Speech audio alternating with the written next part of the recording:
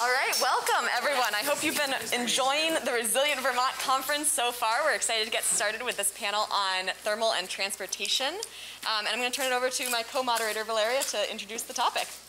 All right. I think it would be good to introduce the panelists. So you want to introduce the panelists first? Yeah, okay, sure. Let me introduce our esteemed panel. So on my left here, Jen Wallace-Broder works for Vermont Energy Investment Corporation. She sets the organization's strategic direction for transportation work, oversees a staff of consulting professionals, and leads clean transportation development across the country. To her left is Neil Lunderville, who's the president and CEO of Vermont Gas. He recently served as general manager of the Burlington Electric Department. Prior to that was co-founder and CEO of NG Advantage, and was appointed by Governor Peter Shumlin in 2011 to lead recovery efforts after Tropical Storm Irene, which is extremely relevant to today's topics. Sorry, that's okay. Maura Collins became executive director of the Vermont Housing Finance Agency in January 2019, but has been with the agency for a total of 20 years. In the last few years, she's been working to develop financing strategies for weatherization in the thermal sector. And then at the end of the table is Professor Michael Cross, professor of engineering here at Norwich University, where he teaches classes in circuits, electronics, energy systems, and engineering design. All right. So my name is Valeria Reyes. I'm a student from Norwich University. I've studied civil engineering, and this is my first time moderating, so I'm really excited. To start with, I would like to enter the conversation by saying the relationship between the general relationship with Irene, emissions, COVID, and our main point for this session, which is thermal and transportation. So we're looking back to look forward here. So remember that with no coastlines, Vermont might have seen an unlikely candidate to be devastated by a tropical storm. After Irene swept through, Vermont set about understanding the devastation and working toward resilience. The COVID-19 pandemic is having significant impacts on Vermonters across the state. Every day people confront new challenges, and the future for many seems bleak and unpredictable. This taught us that we need to be resilient against not just future storms, but other types of disaster. But if we go forward in the correct direction, we believe Vermont's future is brighter than what it lies ahead. The health of our families, economy, and community is completely tied to the health of our environment. So, low carbon technologies will keep money in Vermont and create jobs while reach the greenhouse gas reduction. Because the vast majority of Vermont's emissions come from transportation and thermal sector, it is in those sectors that the most significant improvements are needed. So we're going to focus on those two major topics, which is transportation and thermal sector in this session.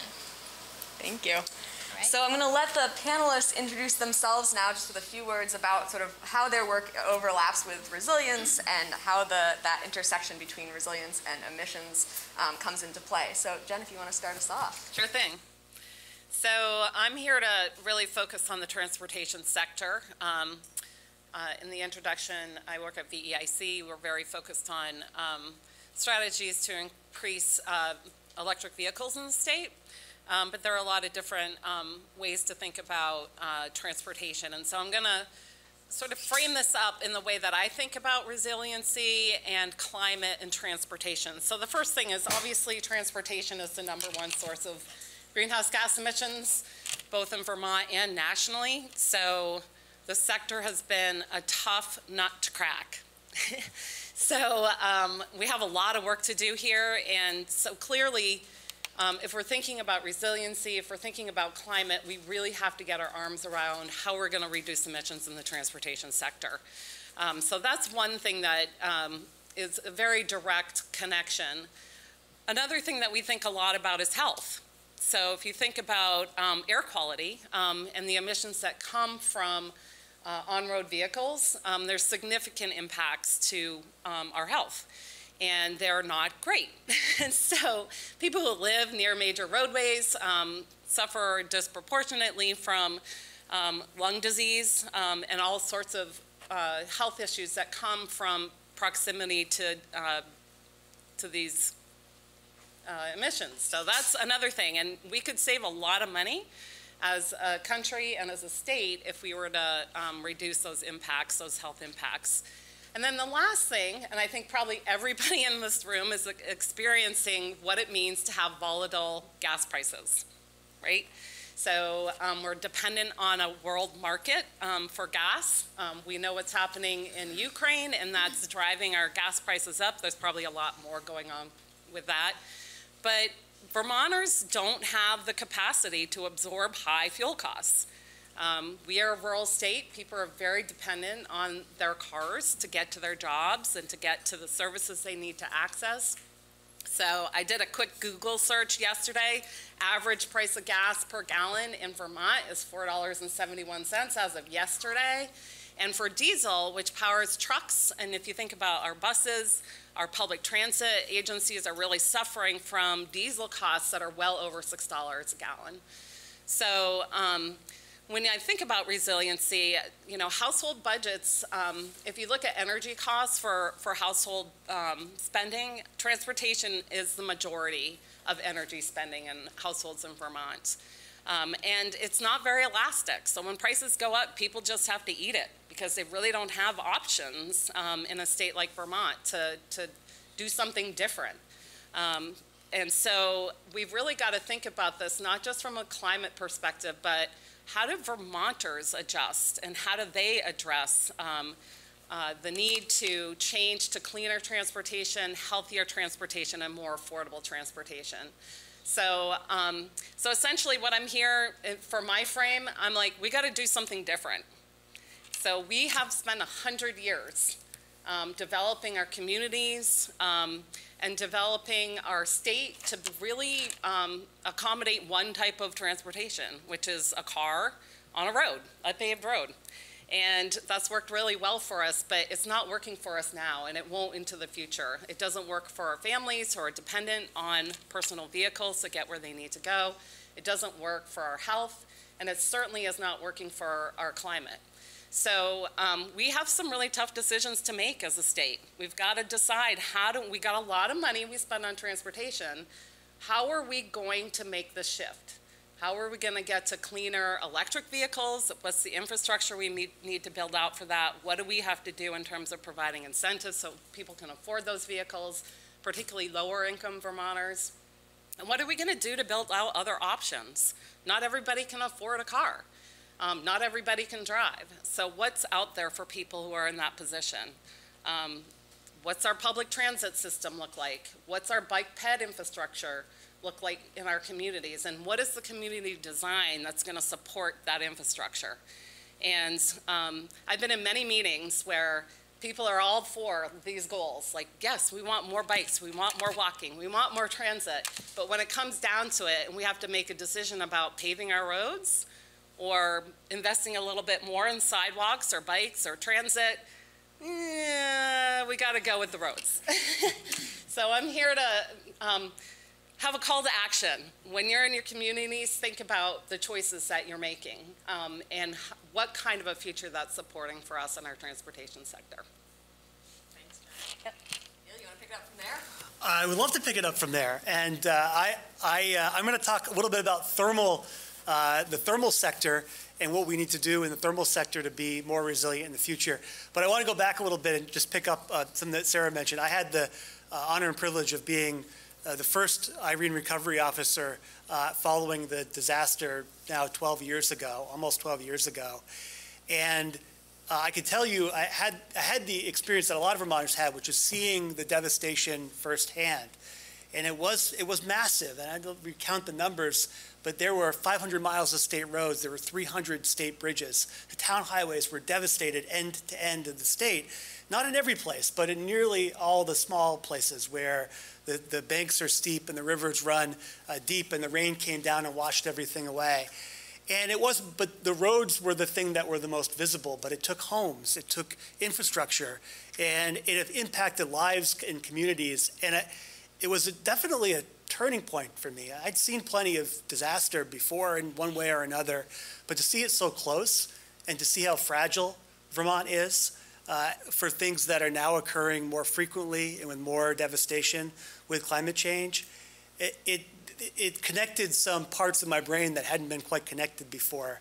And for me, it was understanding that this network is fragile, and we need to make it stronger and more resilient for the future. And that cuts across all these different areas. So transportation is a key one, because all the things that Jen said are absolutely right. It can't be just about the roads and bridges. Those are critical, but that's only one dimension. And in thermal is the same way. And we've largely, like the internal combustion engine and the cars that go on the roads, we've largely heated our homes the same way for more than 100 years. And it is through burning carbon-based fuel sources, and emitting that carbon. I currently in my job right now, I run Vermont Gas. We have traditionally been a company that serves natural gas, fossil gas, mined out of the earth, transported via pipeline to Vermont, and sent to people's homes through pipes under the ground. In a lot of ways, that's a very resilient system. During Tropical Storm Irene, none of the pipes of Vermont Gas were impacted. It's buried 6 to 10 feet under the ground. It's encased in a hard, either steel or a high-density polyethylene pipe. So it wasn't impacted by the weather that was around. But another frame, it's also killing the planet. I mean, we'll be honest, like, it's fossil gas. It emits carbon. The methane is 20 to 30 times more dangerous than the carbon dioxide emissions, the methane that may be released through the pipe.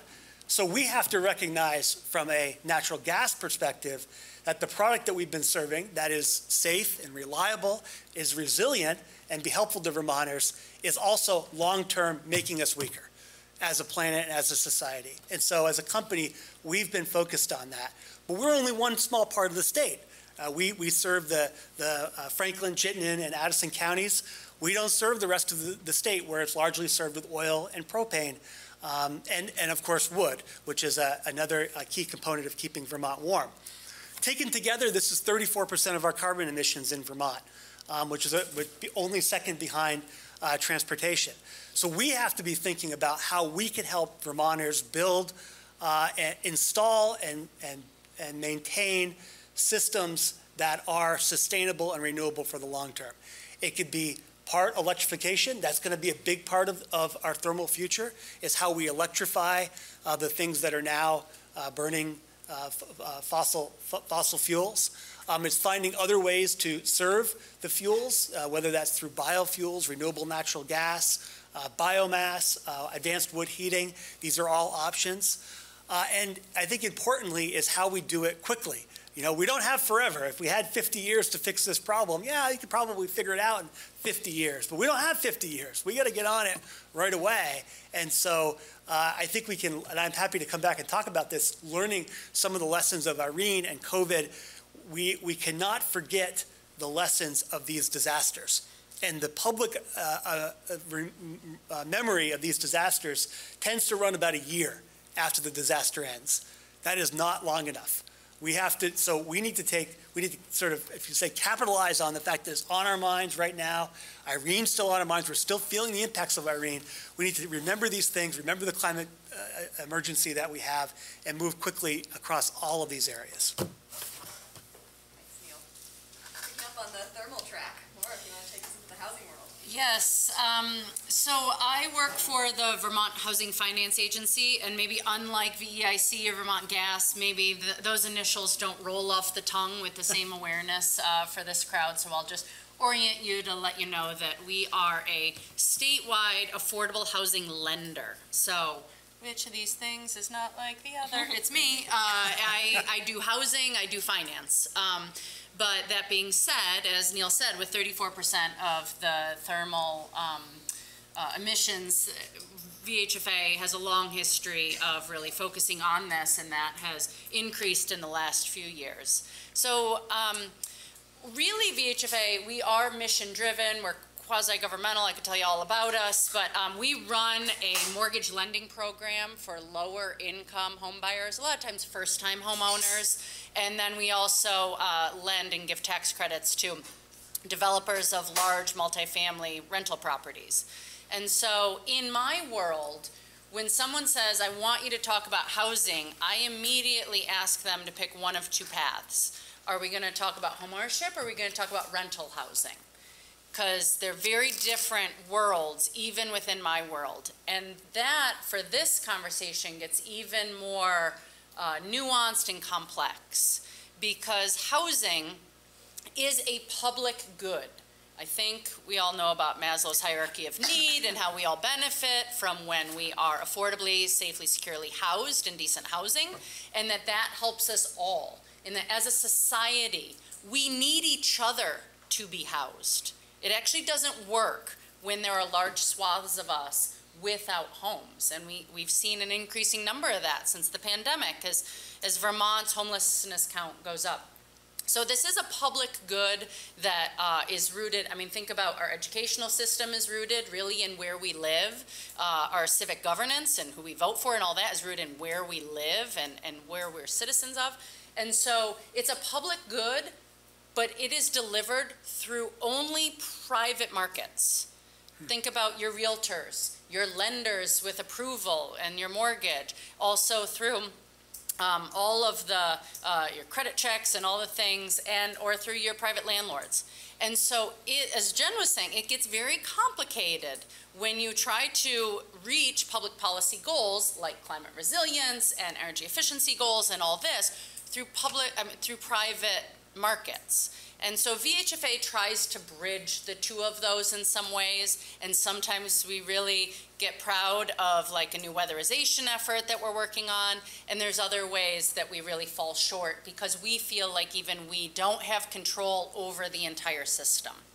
And that is at the nut, and why I think there is a commonality between transportation and thermal, because that's what these two fields share, is that this really is individual making choices about where they're going to live, how they're going to get around, that impact all of us collectively.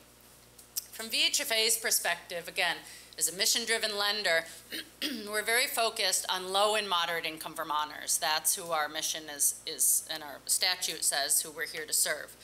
And so I plan to speak probably too much about the affordability issues that come into these thermal efficiency conversations. We do have a climate crisis right now, and we have a housing crisis. And those two are both happening simultaneously, and we cannot forget each other as we move the ball down the field with each of these. They are symbiotic, and to solve these problems, we need to take both into account simultaneously. From my perspective as an affordable housing lender, I am routinely raked over the coals for the high cost of housing. Sometimes as if it were personally my fault, but other times just really as a spokesperson for affordable housing in the state. Why is it so expensive? And when I talk about what it costs to build an apartment, a rental apartment, small, modest, in a multifamily building, and people challenge me and say, why does it cost the same to build an apartment in a building as it does to build a single family home? Like, how is that math working?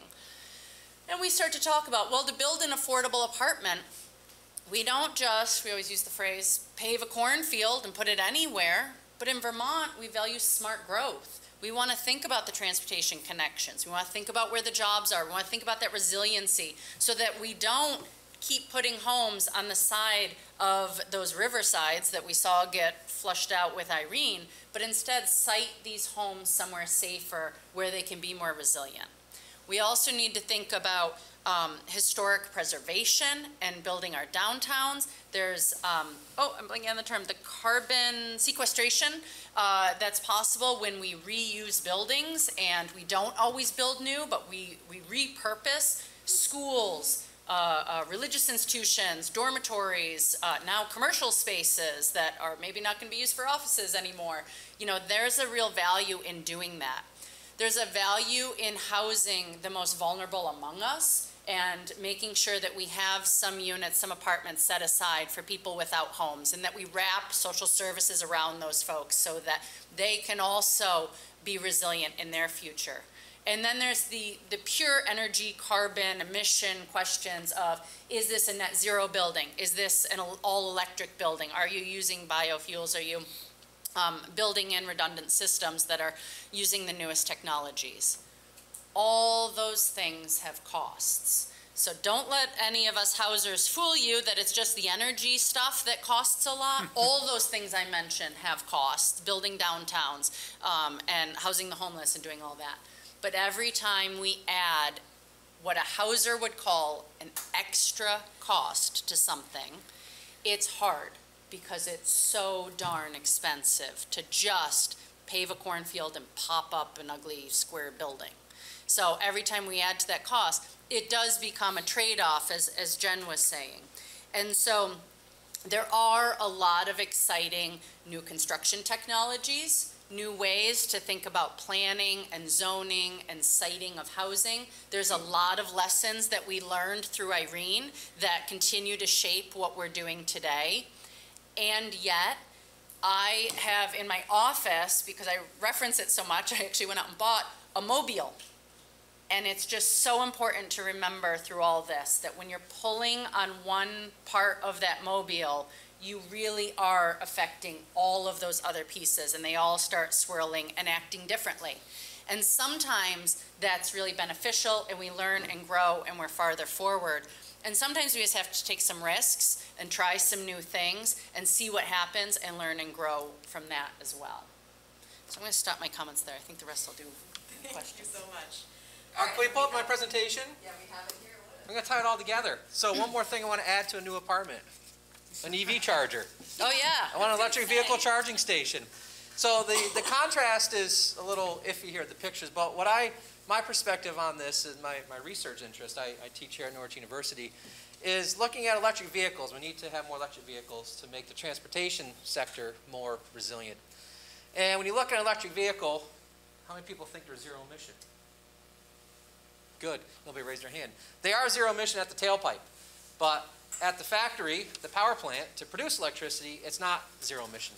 So on the left here, there's an internal combustion engine vehicle, which is 80% thermal wasted energy, emitting a cloud of water vapor. And on the right is a coal plant in Michigan emitting a cloud of water vapor, but other stuff being emitted as well. So I like to look at the environmental impacts of the switch to the electrification of the transportation sector. Next slide, please. Possibly.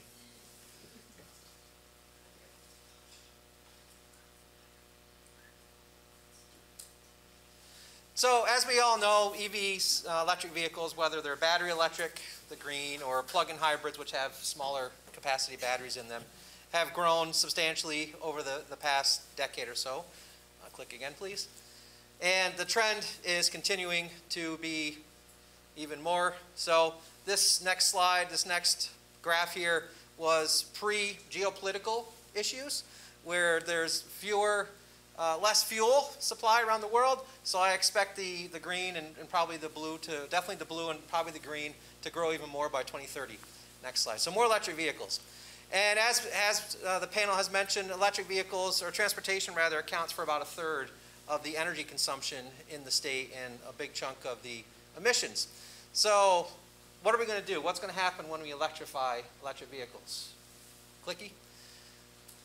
Well, in Vermont, in New England, this is from ISO New England, we get a lot of our energy from what we consider to be somewhat clean sources, natural gas, nuclear, renewables, hydro, and other sources. So if you're charging an electric vehicle in New England, we're using pretty clean sources. So the environmental impact would appear to be sort of minimized.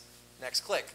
The problem is, to the west of us, the Midwest, this is the Midwest ISO plot here, the dark color is coal, which is not so clean. And which way what's the prevailing wind? From west to east. So a lot of the pollutants from the Midwest come across New England. So we will have to deal with electrification of vehicles, not in Vermont, not in New England, but across the United States, across the world, really. So next slide, please. And on top of this, so electric vehicles are great. Zero emissions at the tailpipe. You can charge them with solar panels at your house with your EV charging station and solar panels. But in Vermont, we have cold weather and we have hills. So the EPA does all their testing with not so cold weather and not so hilly conditions. So this vehicle, I actually tested this vehicle back in the early 2000s, and this was a custom-made electric vehicle.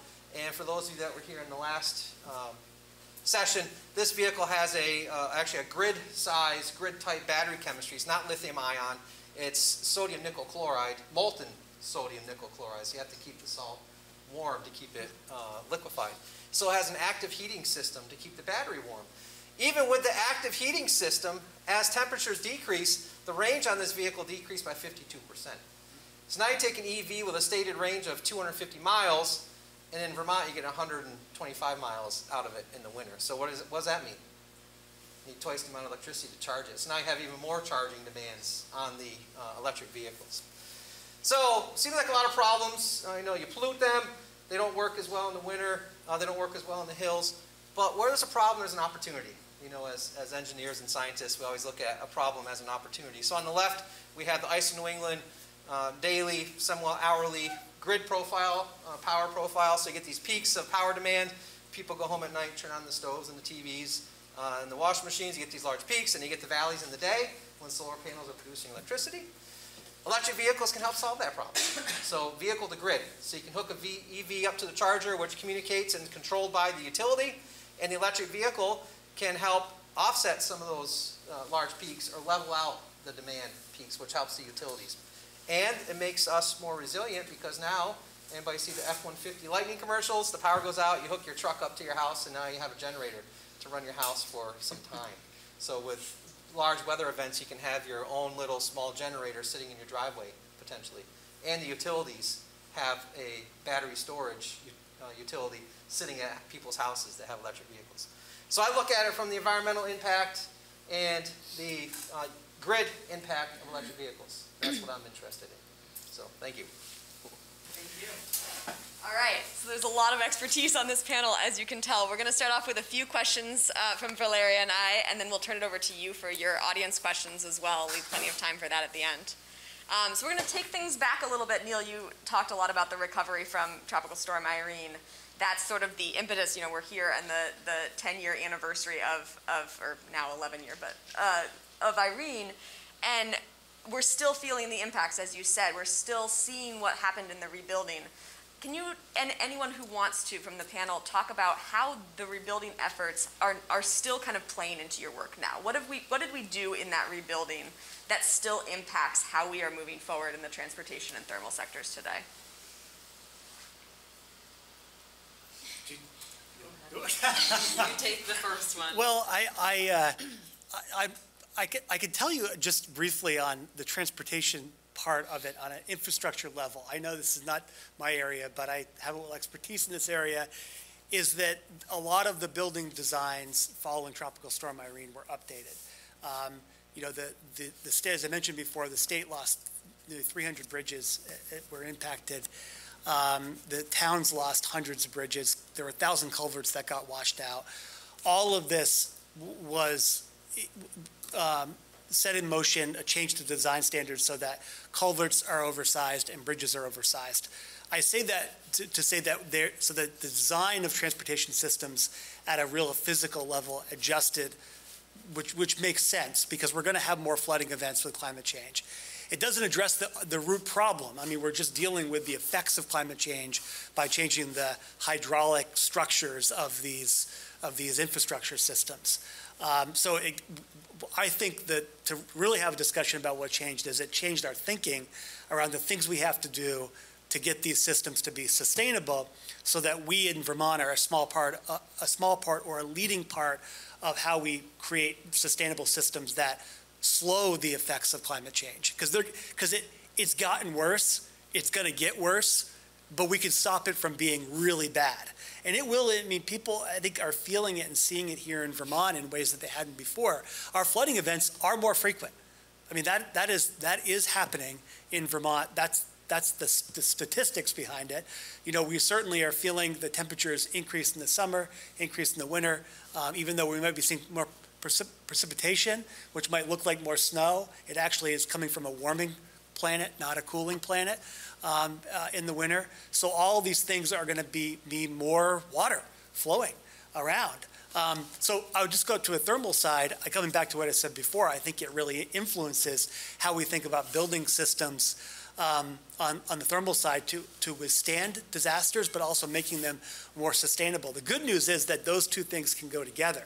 And we can put in, just like Mike was saying, we can put in for a home, a battery charging system that runs from an EV, a Tesla power pack on the wall, solar on the roof that can go at a moment's notice off grid if the power systems go out.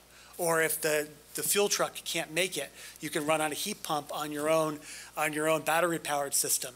That's technology. That's not in the future. That's technology we have today. After I leave here, I'm going up, we have a little place in Danville, Vermont, that's completely off grid. We run it 4 seasons completely off grid, and it runs perfectly fine. It took a little work to set it up, but these systems are becoming, it's so easy, even I can figure it out. So that could tell you, it keeps us warm in the winter and cool in the summer. These things are commercially available today. And if you look back 10 years ago, some people had backup generators and a wood pile. It was in the middle of summer, so they didn't need the wood, but they could keep themselves warm for a couple days. But now with the sort of increasing prevalence of these off-grid systems that are grid-tied, we're going to see more resilience at a home level on the thermal and electric sides. Talking about disaster, COVID taught us that we have to be prepared not only for natural disasters, but other types of disaster. So the question here is, did the resilience that we have built since Tropical Storm Irene help with COVID? How were the impacts of COVID similar or different? I can take a crack at it, because the impacts of COVID were really interesting on the transportation side, because people stopped going to work. Right. Or people that didn't have to go to a location, I should say, because some people had to continue to go to work, and that's where our public transit system really kicked in for people that needed to get to a job site, and the fact that it was there was critical for many people. So, I don't know if people remember the beginning of the pandemic, seeing pictures of places like Los Angeles and Seattle and Beijing. Suddenly you can see, oh, hey, there's mountains there, and the skies cleared up because so many vehicles were on the road. And so those of us who are thinking about clean transportation were like, hallelujah, this is like the world that we've been hoping for, that we've got clean skies and people are working from home. So, and I think that, what I think a lot of people are thinking about in relation to that is, what's the future going to look like in terms of where people work? Because that has a direct correlation to, how people need to access their community and the pollution that we're experiencing from transportation. And so I think a lot of people are thinking not everybody's going to go back to work, or they're not going to go back full time. So that's one thing but I think it's still an open question. But what do we need in place to support that? Broadband.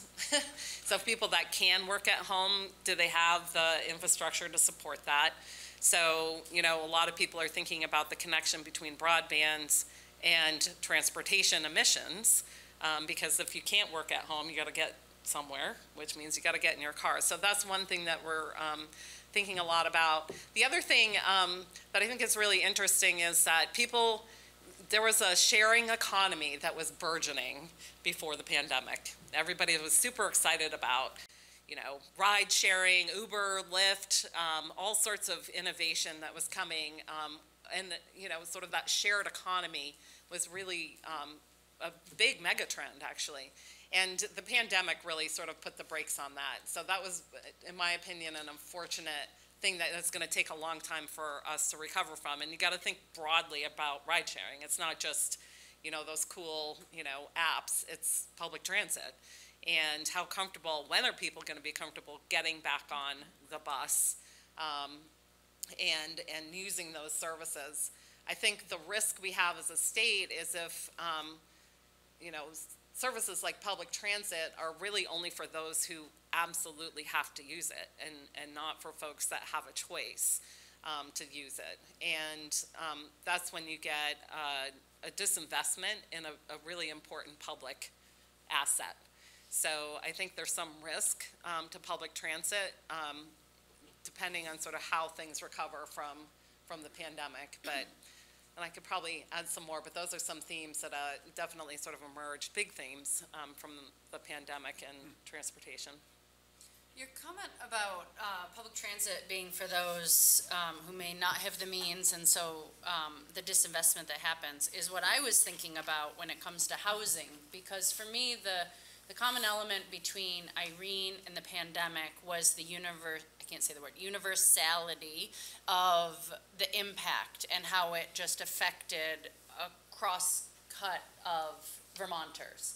And again, from my perspective, who specifically works with people who are of lower income, I constantly see the needs and the impacts and the problems that are disproportionately impacting the folks I'm working with. And so, dare I say, and I see I'm being recorded, it is a little refreshing when impacts have a broader touch to all of us, because Kevin and I were speaking of this earlier. It is somewhat refreshing for all of us to say, you know what, maybe it's not because they made bad choices to not weatherize their home or not get the fuel pump or something like that. Maybe it's just the reality that we can't all weatherize our home with the latest technologies and go off grid and do these things, and that there are other realities that impact all of us. So from a housing perspective, 72% of us own our homes. And so when I'm out there talking about what we need to do to build housing for Vermonters coming in and having it be resilient and sited in the right places and all that, 72% of us kind of have a permanent spot. And maybe we don't want that to change and have to have out our backyard look any different or things like that. And when these events come through, I think it challenges all of us to really take a step back and say, where are we as a state, and how do we want to provide not only for the 640,000 of us who happen to be here today, but the future of our state. And that building toward the future was the other commonality I see with housing that was really happening a lot in the months and years after Irene. Was we were talking about, okay, we just got hit with this huge storm and we see the impacts of what's happening. Let's build something different. And that was very structurally based, meaning, again, where you put your homes and how they're built and the construction types and all that. Now with the pandemic, and I want to bring in the racial justice reckoning, and just I'm going to keep taking the word resilient and just building it out. I'm not so much just looking at greenhouse gas emissions, but I'm just saying for Vermont to be resilient, we need to think about what Vermont looks like in the future. And so what that housing looks like, what the climate impacts look like, but also the humanity of who's here, who's welcome, and where they're going to be, and how close will they be to their jobs, and what we want to build as a state. Thank you. We have lots more questions that we could ask, but we want to turn it over to the crew. So I'm going to ask one more question, and then we're going to turn it out to audience Q&A. I want to bring it down to the community level, because I know we have a lot of people who are here representing their communities and thinking about what they can be doing. And now's a really interesting time to be working in a community, in a municipality, because there's ARPA dollars that are coming in. If you could, I'm going to phrase it as if you could pick your favorite thing, but obviously I know there's so many things to choose from. You can talk about more than one. But for communities to be investing in right now, with the funds that are available or with long-term municipal funding, what is the thing that communities should really be thinking about from your seat of where you live? And maybe, Michael, we'll start with you and then come this way this time. Sure. This kind of ties into what you mentioned about the, fear of riding on a bus potentially in the future. I live in Moncton, small little town, 3 hills that way, and we built a park and ride. And I don't see a single car there anymore. We started forget the name of the bus, but it's a small bus that takes you to the bigger bus in Heinsberg, which takes you to other places. I'm not sure it comes through our park and ride anymore. But what I do see driving around are Teslas, a couple, either in town or through town, but not a single charging station. And that's one of the big issues with EVs is this distributed network of charging stations. So I would love to see a charging station at our park and ride, potentially. Or maybe 2 of them at our park and ride. Either user-funded or some sort of, you're doing good for the environment, so you get a very reduced rate or free charging at the charging station. So I think that scattered through Vermont and then getting us through across the country would be a good way to, that's on my wish list of things to see. I would say what I see in communities across the state are cemetery commissions.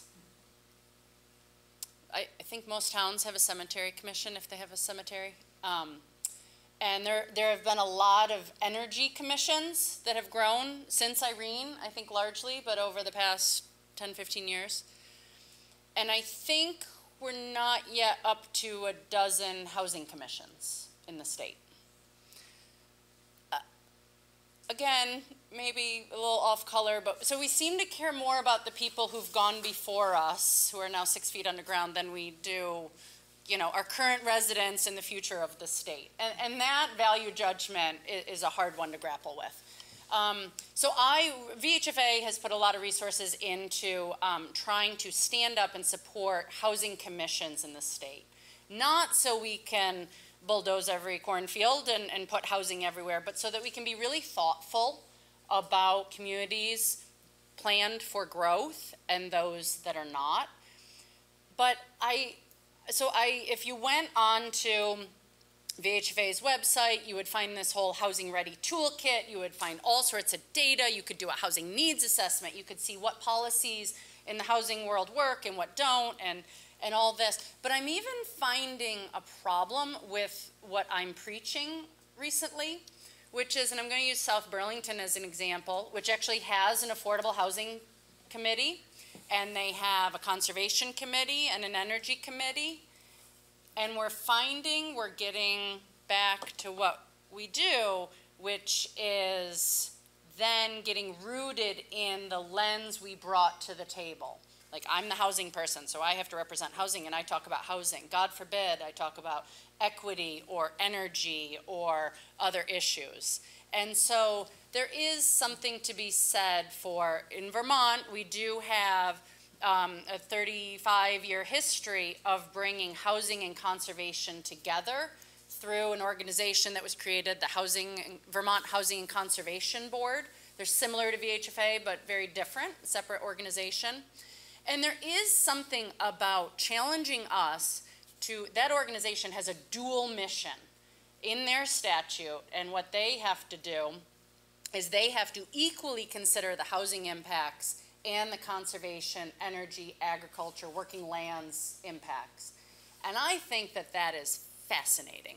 And I wish that more communities could take that kind of approach and not act like we're going to do housing here and we'll do transportation in this room, and then, energy is separate and equity is different than all that, and instead recognize the intersectionality of this, and that when we are funding housing, we absolutely need to be held accountable to make sure that housing is green and clean and resilient and put in the right places and all of that. We cannot separate the two. We can't act like I can go and put millions of dollars into a housing development somewhere and not think that has huge energy implications. And you can't go putting park and rides without thinking about the EV charging and all that. It's just that intersectionality is the thing that I want to find more ways to overcome. And so I am excited by new efforts. Neil and I are both a part of a weatherization at scale initiative that the Energy Action Network has really supported. And we are working with VEIC and Efficiency Vermont. I know you different, same, I always get thrown by that, on really, and several other partners, on really trying to bring weatherization to the 90,000 more homes that need it.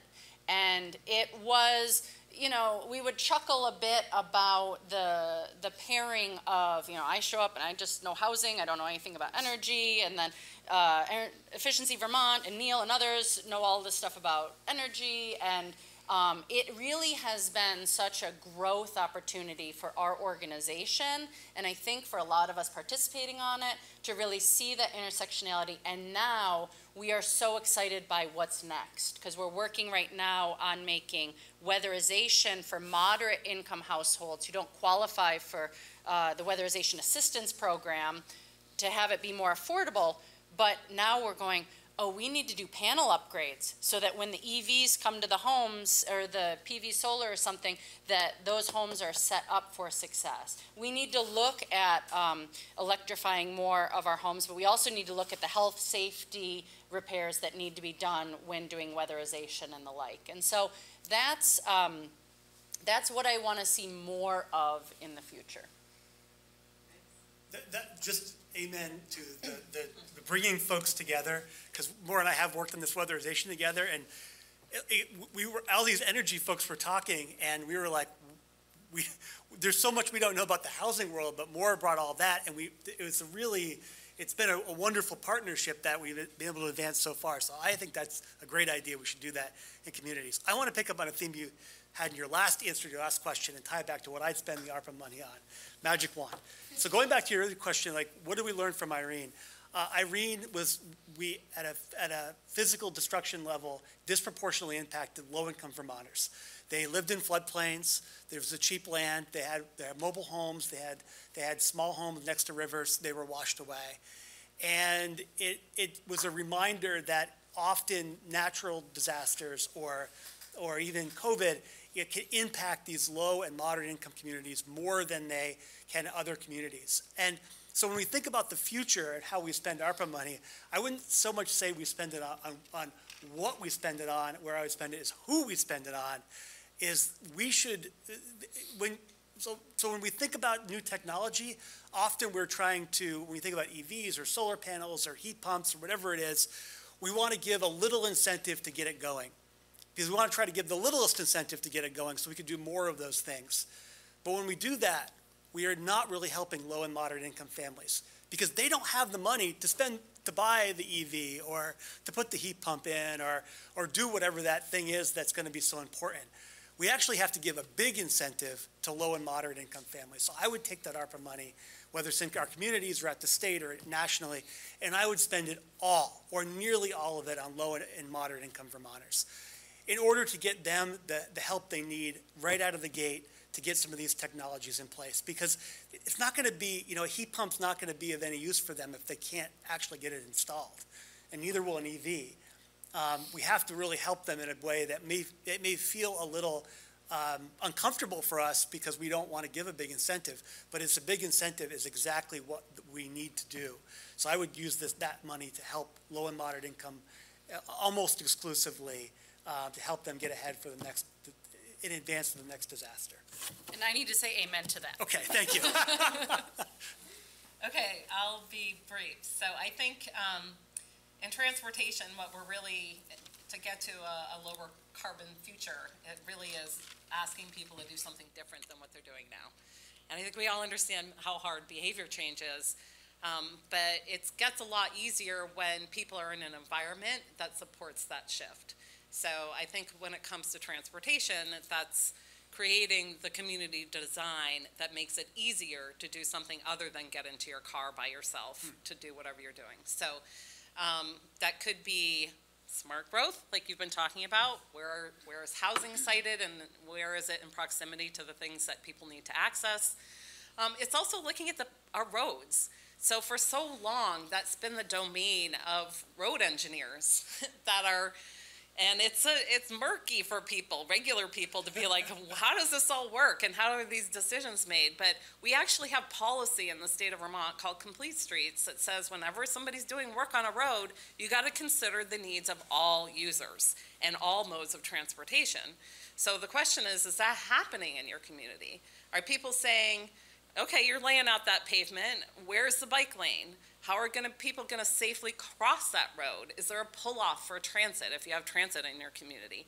So it's when you have those safe environments for people to do something different, that's when it makes it easier for people to start to do something different when they can. Now, obviously, we can't make, people aren't going to bike from Peacham to Burlington. Like, we know that. But maybe they can, in their community, go from their home to the grocery store, to the post office, to school. And that's a trip that is then not in a vehicle. So I do think that we have a lot of control. I think we've ceded a lot of control to experts.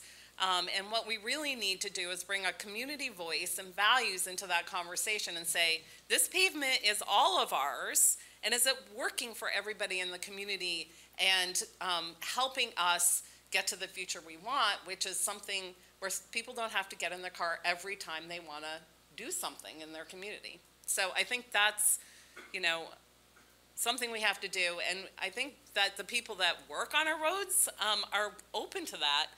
It's just, they've been in charge and nobody's really pushing back all that much. So I would say ask those questions in your community. And we have a lot of money coming in, so there's going to be a lot of projects. And then I would just echo Michael. I think that probably one of the biggest investments in clean transportation that's coming is EV infrastructure. There's billions of dollars going out across the country in ARPA and in the Bipartisan Infrastructure Act. So that is something that all communities should have some funding to support in the future. So look at, I would definitely echo what Michael said. Where do you want that in your community, and how is that going to support folks who want to drive EVs? Thanks, Jen. Yep. I have to give a brief plug coming off of what you just said. I'm also the chair of the Northfield Energy Committee, speaking of working in communities, and today there's a placemaking demo downtown in Northfield to show what are the problems, how are our streets not complete right now, and how could they be made complete? What are the simple changes that could be made? So that's an idea of how to kind of get that conversation started in your community. I can't take credit for that placemaking event, let me just say, but it's being put on here in Northfield. That's just one thing, especially with e-bikes. Yeah. I mean, they are a revelation. Yeah. But they need some people need a place to go on them. Yeah. Because you'll get a lot more people using I mean, they're selling like hotcakes. And but people need to be able to ride them somewhere. Absolutely. Yeah. And actually, e-bikes are a really interesting innovation in the transportation world, because I think people are seeing cargo bikes, so people can put their kids on them. They can put they can actually do a full grocery shop with a cargo bike on an e-bike. So that's really changing things. Massachusetts is a state we're working in. We're actually going to be doing a pilot with Cape Lake Compact, which is a utility on Cape Cod, to do an e-bike incentive program that's really centered in equity. It's like for all the people that can't afford a car, with an incentive can afford an e-bike, and they can probably do a majority of the travel they need with an e-bike.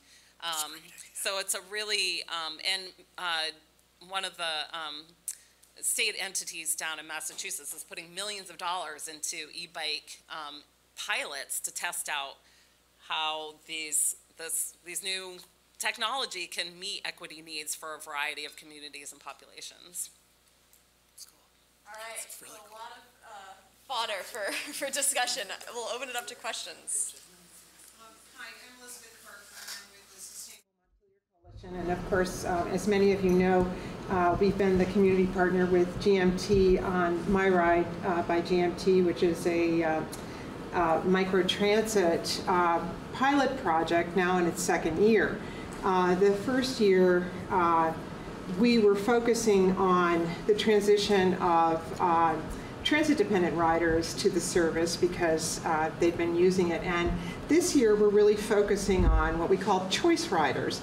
And I just wanted to adjust your narrative a little bit, because the idea of ride sharing is actually becoming quite popular in Montpelier. And according to the American survey, there are 650 units or people in Montpelier who are transit dependent, and yet we are now well beyond that, and growing by over 100 people every month of people who are now starting to use the service. And our MTI grant this year is completely focused on choice riders. So this morning I got up and did a short video of Peter Watt, who works at the high school, and his message was, my family can have one electric vehicle because I can take my ride to and from work. And so I make these little videos and have a QR code in the paper, and we have these advertisements so people are watching these little testimonials. It's really important for us to realize that that MyRide is not the only shared solution.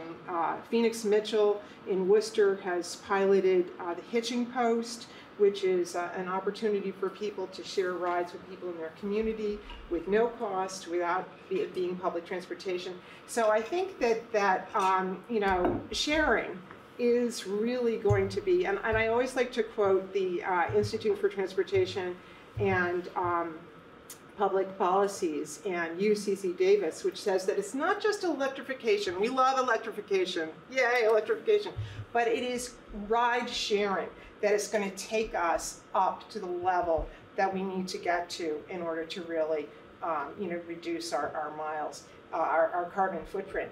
And I love the image of the mobile. Everything is interconnected. It's been 100 years of the single occupancy vehicle. It's been the back to the land movement, which truncated the construction of housing in our town, Montpelier. We would have 1,000 more housing units if people hadn't gone out and done their 10-acre plot and caused the carbon problem that we now have with people traveling so many rural miles. I want to make sure we can get to other questions. Do you have a question for the panel? And so I appreciate very much what you're saying. I think it is very interconnected, and I think it's just tremendously important that we see that interconnection and that we really encourage new pilots in all of this work. So, yeah. Yeah, I would just say that pilot is really innovative. It took a lot to get it off the ground, and so it is really looking at how we can provide more on-demand service, really, and rather than fixed route. And so in a rural state like Vermont, that's a nugget that's really critical to providing services that are relevant to folks. So I'm glad you brought that up, because it's a really exciting pilot, and I'm glad to hear that people are using it. Yeah, it's That's very excellent. And so that now they've done 12 feasibility studies throughout Vermont and other small cities, and 3 will be rolled out next year and more to follow. So, as you say, it's not the silver bullet, but it's one of many other options that are out there. Do we have opportunity? I think we can do one more question. Yes. Okay. Yeah. Hi.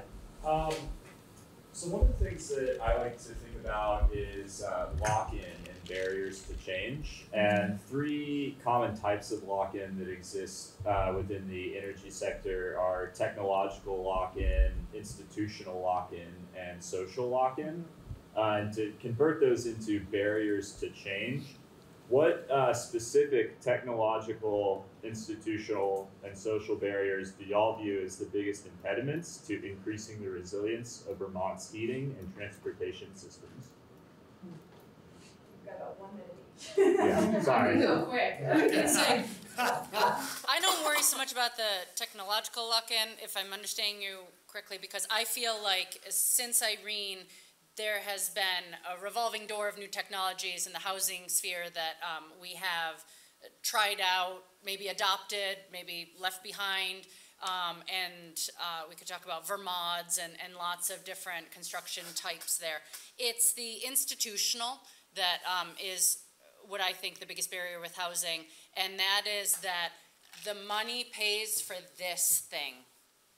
And so when you want to do this, and that's where we get into those silos, and I talk about intersectionality, housing money, like I don't want to have all my housing money go to pay for biomass, energy, whatever the thing is, because I need it to be for housing. And so energy should pay for that, and energy's not paying for that. And so it's that institutional funding streams that I find most frustrating, because I can't pay for that, but I know it has to be a part of what I'm doing.